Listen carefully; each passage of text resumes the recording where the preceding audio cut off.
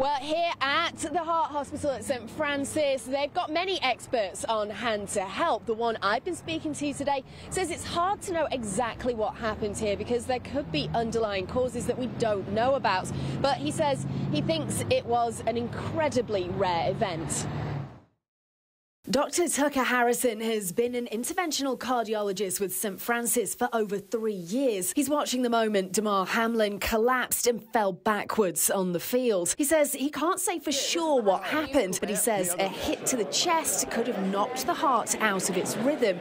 He says that then stops the heart pumping blood to the body, causing cardiac arrest. He says it's very rare, and he says he's never personally seen it. It's a freak accident of you have a normal heart, it gets hit at the exact wrong time, and then it kind of goes into this abnormal rhythm. And so there's really no way to determine who's going to have it. He says the longer someone is in that abnormal rhythm, they're not receiving blood flow to their organs. He says it can also happen in baseball or away from sports if someone is in a fight or gets hit in the chest with an airbag.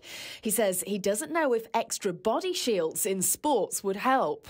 You know, especially as rare as it occurs, it would be really difficult to determine if you're making a difference by applying a device to everybody that plays the game, because it just doesn't happen enough that you would actually be able to determine any, probability that you're protecting somebody.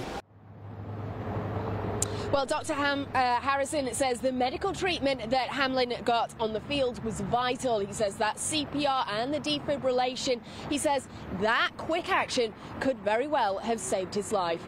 Covering news that matters, I'm Alex Cash, Fox 23 News.